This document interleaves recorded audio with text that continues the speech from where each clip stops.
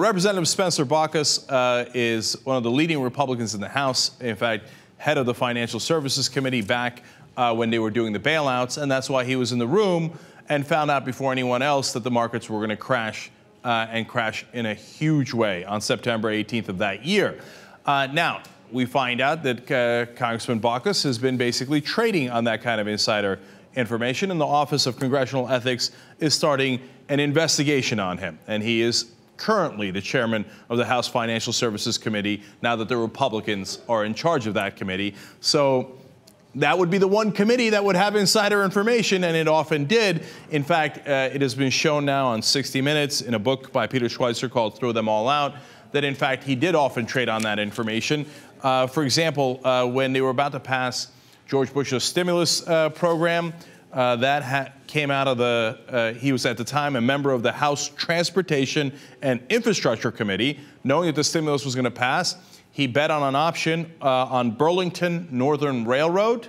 And will you look at that? It went up, and he made $16,588 off of that. Then later, when he was told by Hank Paulson that the economy was going to crash, he bet against the entire market. That's called a short option. He made over $5,000 on that. And then at the same time, he sold his options in GE and made over $12,000 in that. Now, the GE options he had earlier, it's just based on the insider information that he had that the economy was going to crash. He knew to sell at that point, which he did, and got out at a profit, and then GE did collapse. And hence, he would have lost money if he did not have that information.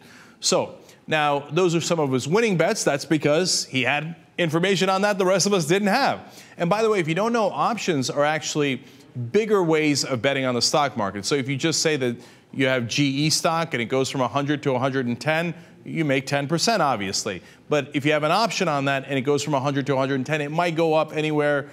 Of course, it depends on the option, but it could be up to as much as 50% or 100% because you're making a larger bet with that option, okay?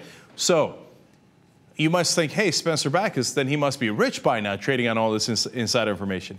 That's actually not true. And here's one of the more interesting and funnier aspects of this story. In 1995, when he came into the House, his personal net worth was $2.3 million. Since that time, and it's been a long time since then, his net worth has actually gone down. One of the few people in Congress, in fact, I've never heard of anyone else's net worth going down while they're in Congress. It's gone down all the way to $1.1 million at the beginning of this year. Now, why? As I read this story and all of his stock option trading, I knew exactly why. Inveterate gambler.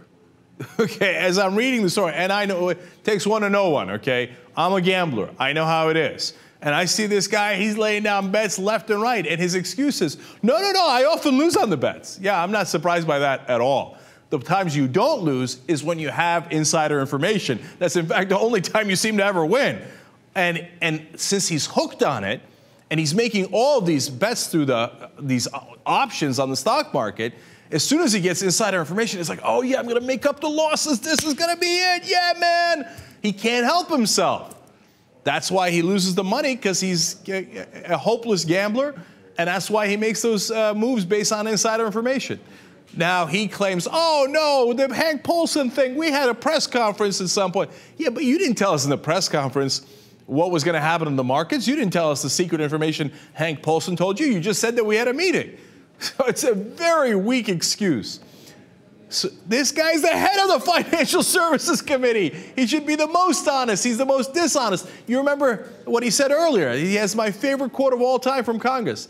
He said during one of these hearings that he thought the job of Congress was there to, quote, serve the banks. Our job is to serve the banks.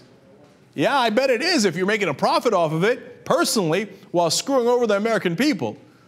So I bet when they turn over that rock, they're going to find a lot of stuff on Spencer Bachus. Already what they have is devastating enough, and he should be run out of Congress on this information. But wait till you see what they find out next, because if he's got this kind of gambling problem, oh, it's only going to get worse.